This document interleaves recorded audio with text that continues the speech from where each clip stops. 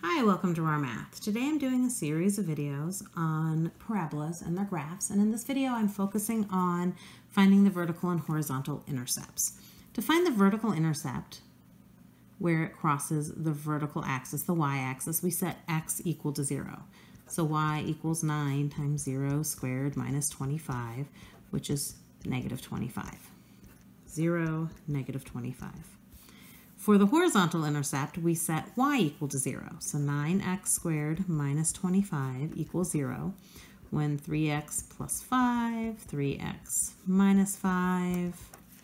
So 3x plus 5 equals 0 when 3x is a negative 5 or x is a negative 5/3. 3x minus 5 equals 0 when 3x is 5 or x is 5/3.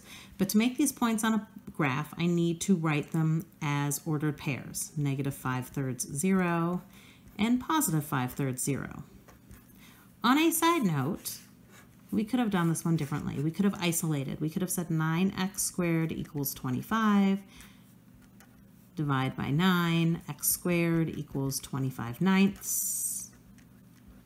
Square root with a plus or minus, so x is equal to plus or minus 5/3, which would lead us right back there. All right, I hope you've enjoyed this video. Please subscribe to my YouTube channel, like my Facebook page, and I'll see you on the next video. Thanks!